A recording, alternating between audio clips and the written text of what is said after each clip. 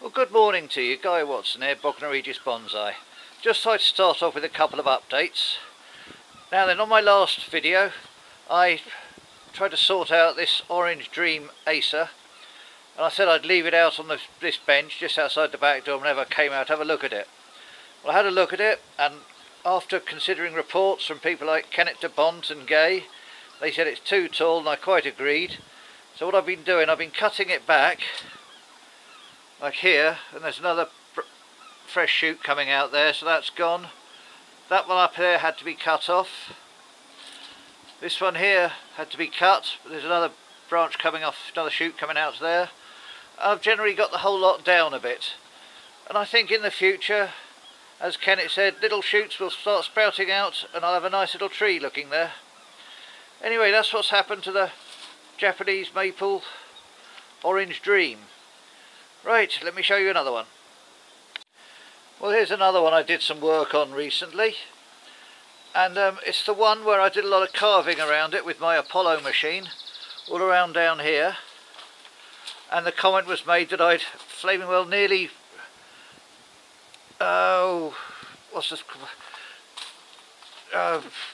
circle barked it or ring barked it, but I'm glad to say that there is shoots coming on it. I think this is a Weigela, but I'm glad to see the shoots coming on that, because I was a bit worried about the ring barking. But I'll probably have to repot this in the very near future. Right, so that's another quick update. And I just thought I'd show you this one before I do any work on other ones, because I'm not going to work on this one. But this is my sycamore forest, and it is starting to look quite pleasant at the moment. It's starting to leaf out round the back here.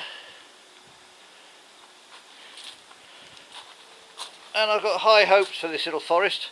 In the future I want to put it into a shallow mica pot, mica oval, but just for now I think that's looking very nice. It's got a lot of potential, this, for a sycamore. I'll keep you in touch just to show you how the leaves, hopefully, touch wood, stay smallish, because the roots are very constricted in this pot. But we'll keep you informed on this one and see how we go.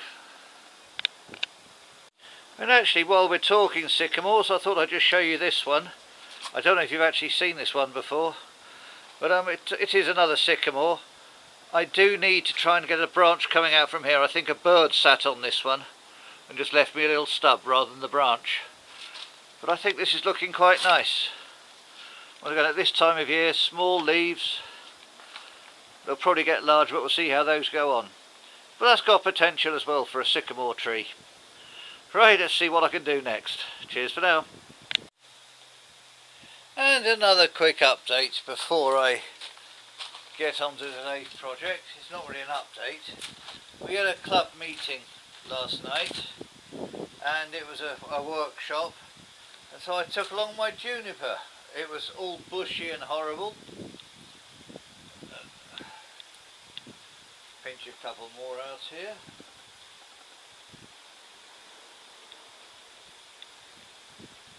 There we go.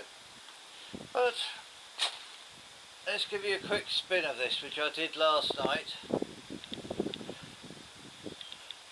The Juniper Old Gold, which I bought at the club auction for about £14 sometime before lockdown. But I've had a go at it, and I think it's come out to be quite a nice little tree. The shape of it's looking very nice. It's a nice triangular shape now, because I've bent all this lot around. It's looking nice. Alright, it was originally, I think I've shown this before, I bought it at an auction, as I say, three or 4 years ago, and it was originally from a chap who tried to make it into a cascade. Not a cascade, a windswept.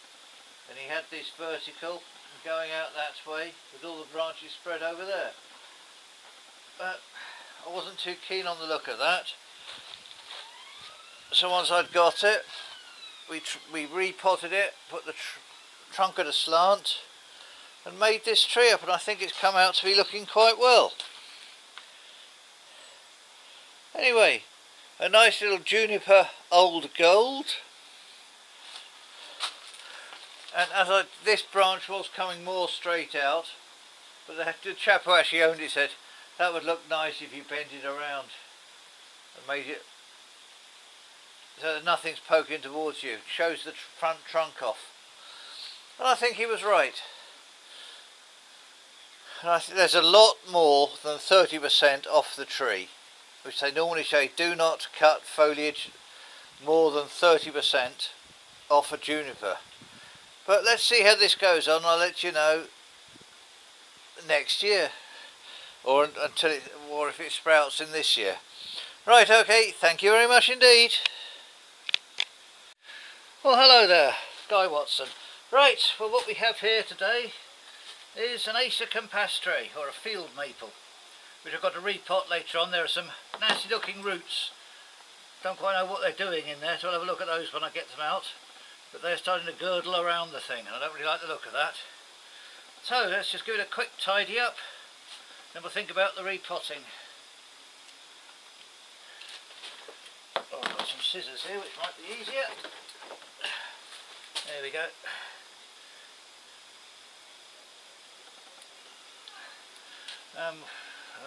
In here we can cut this one back, taking out the centre piece. This one here is too long, isn't it? So I'm tempted to take it back to there, but I've got to have some form of leafage left.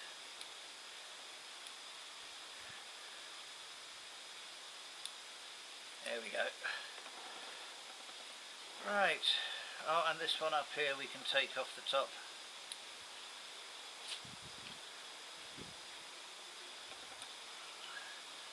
I think that's tidied up nicely. There's an old stub there we can take out.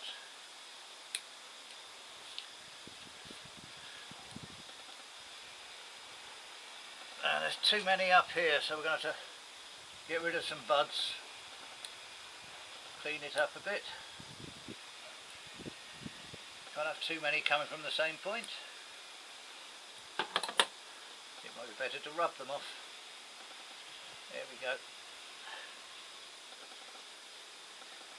Same problem with all acers. They do tend to all sprout out a lot from the same joint. And we've got the same here, haven't we? So I think this one here can come off. Leave a bit of room to die back. Now I'll just tidy up the cut here. There. Right. Let's take the fertiliser baskets off. Do that easy. And then we'll have a look at the repotting. Right, back in a minute. Right then, well here we go. Let's see what we can find. Oh, make sure it's not tied in. No, it's not.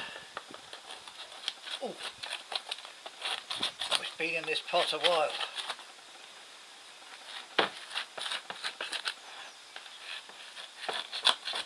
Let's see if anything will move. Oh, there we go.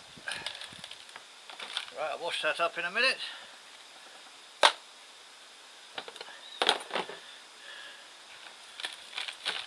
See what I don't like the look of this root. As I said, something's got to be done with that.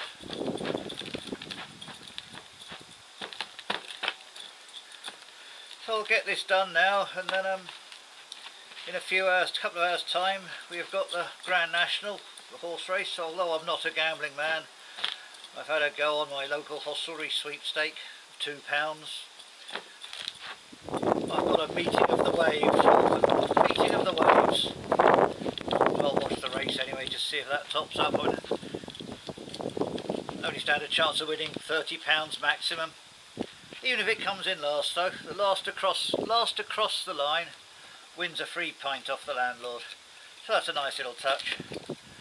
Not a lot to be made. 30, 20, 10, 8 and a free pint.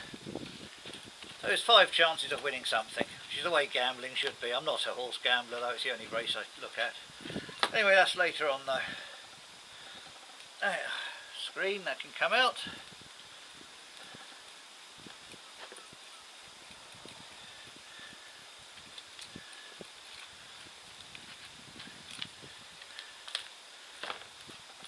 Oh, and another one. It's been quite a while since I've done a tree. I'm afraid we've been quite heavily underwater down here. On on the south coast of England. At least our local supermarket's back open again.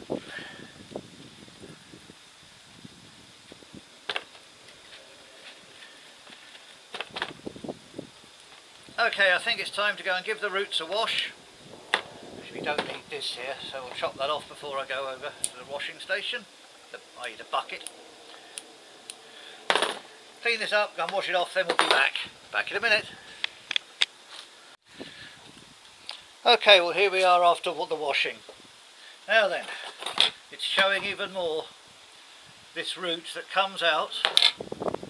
It does actually split and go the other way as well. Actually comes out and then turns back on itself. So trees there and the roots coming out and going either side.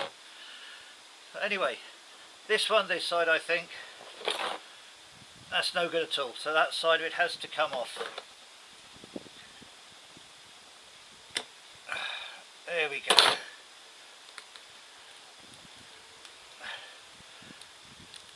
I don't know what else is coming off with it.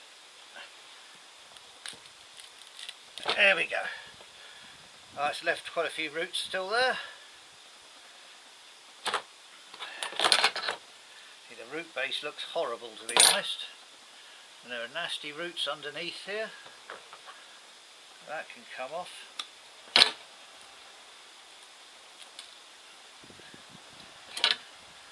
Better try and flatten down this base somehow. There, that's better.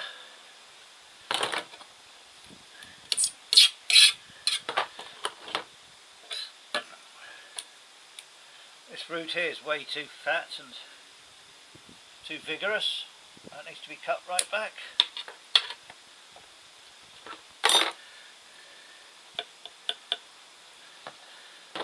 Since I've cut that off, I'm going to give it another quick wash, see if we can clear up a bit more. Okay, well after that second wash, now I was thinking of putting it back in the same pot, but having a look at this root is coming right round here, and all the main roots of the tree are coming off this thick one here. So there's no way I can do anything about that, apart from for now just shorten it a bit.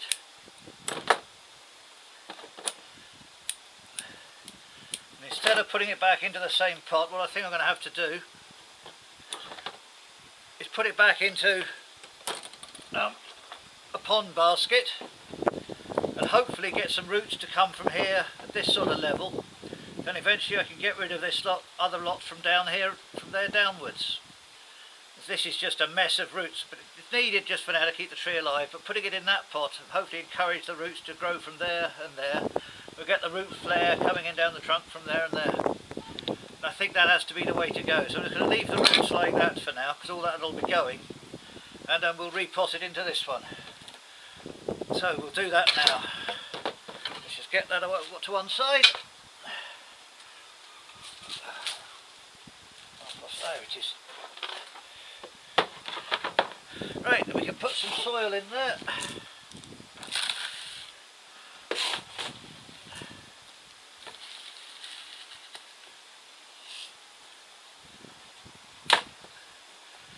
This is just a recovery mode, I think, to get the roots to grow from up this level, which is going to be the new, hopefully the new root plane.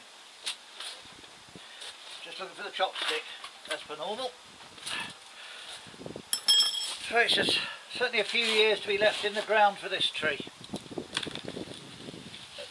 Glad I looked at the roots though. Cut off that big main one.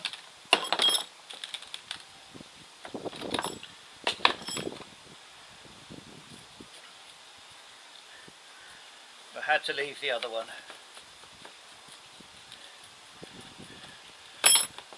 That I think is about all I can do with that for now. We'll clear this lot up, we'll just get some water, we'll water it, then I'll put some rocks on it. Okay, well here we go with the water.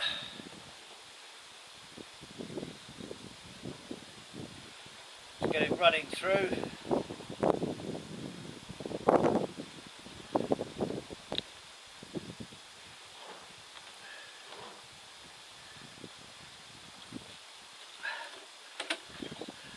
Which it very freely now. Put the stones on it.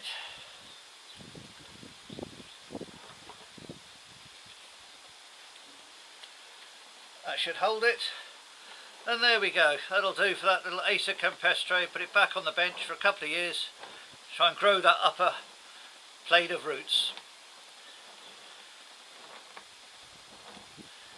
Haven't really decided which side the front might likely to be. Possibly round about there.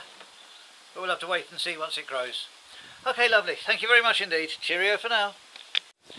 I'm sorry, I realised when I was doing the editing of this that I'd forgotten to give you a final... Well, I'd missed.